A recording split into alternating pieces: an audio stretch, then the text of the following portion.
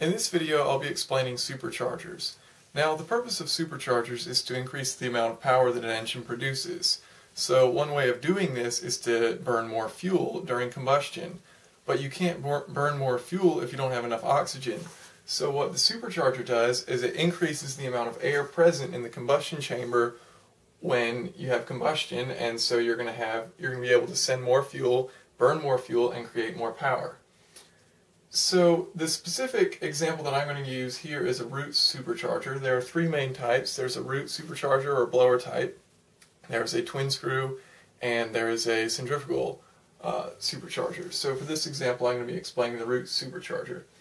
So what happens is you're going to have an engine belt. All superchargers are powered by engine belts rather than turbochargers, which use the exhaust gases. So an engine belt is going to rotate this shaft right here, which is connected to two gears. These two gears are connected to these two cylinder-shaped objects that I've drawn, which are going to rotate like this. So what happens here is, if we're looking at these cylinders, which I've drawn a little differently than they actually are, they're not really cylinders, they look more like this. They've got these lobes on them. So these will rotate, and as they rotate, they pull in air and force it down. So this is going to be the intake, and this is going to be the top here that you're seeing, where these two circles here are going to be these shafts. And so as the air comes, as these rotate very quickly, it's going to pull in air, force it around, and then force it out the exit. Now it's going to go to the intake manifold, and then from the intake manifold the valves will open and allow it to go into the cylinders. So it'll look like this from the outside, where it'll have this hole on the top, and then you'll be pulling air into it. Now, this is going to be connected to the throttle body, which will be placed above it, and then it'll pull air down through, go to the intake, and into the engine. So one thing about a root supercharger that differs from others is that it does not actually compress the air. The air compression occurs in the intake manifold. The root supercharger just simply forces it in and makes it come in faster, but it doesn't actually compress it within. The problem with this is that that creates a lot of heat. Another thing to note with root superchargers, or blower type superchargers, is there's a fixed amount of air that enters per revolution. So with one revolution of these here, you're going to have a fixed amount of air that goes in. Now, what this means, that's a little different from a turbocharger. A turbocharger, it'll spool up and then pull in air, but it's not fixed per revolution. What that means here is that at low RPMs you can get a good amount of power.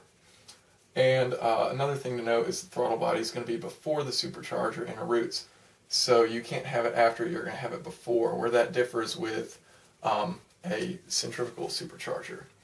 So some pros and cons of superchargers, and specifically a roots or a blower type supercharger. You'll have good low RPM boosts, and once again that's because you're going to have a fixed amount of air per revolution. They're reliable and fairly inexpensive. This is specifically referring to root superchargers. They do not use engine oil. Neither the roots nor the twin screw use engine oil, so that's a plus. You don't have the heat issues that a turbocharger has, so that's a good thing. The problem with the roots is, because it does not compress the air internally, it does create a lot of heat. That's one downside. Another downside, parasitic drag. All superchargers, because they're powered by the engine rather than the exhaust gases, well then that engine powering it is going to have to use a little bit of its power in order to power the supercharger. So you're going to have a loss just by having a supercharger on there. But fortunately, the benefits outweigh the costs there. It's just one downside. And another negative effect that I'd like to mention is that you have a high weight placement. So you've got your engine, and then the supercharger is going to be placed on top typically if it's a roots type supercharger. So you've got you've got a mass that's high up on your engine, so that's going to be bringing the center of gravity up a little bit, and that's just not ideal. Whereas with turbochargers you can mount them much lower, or a centrifugal supercharger, you can also mount those lower.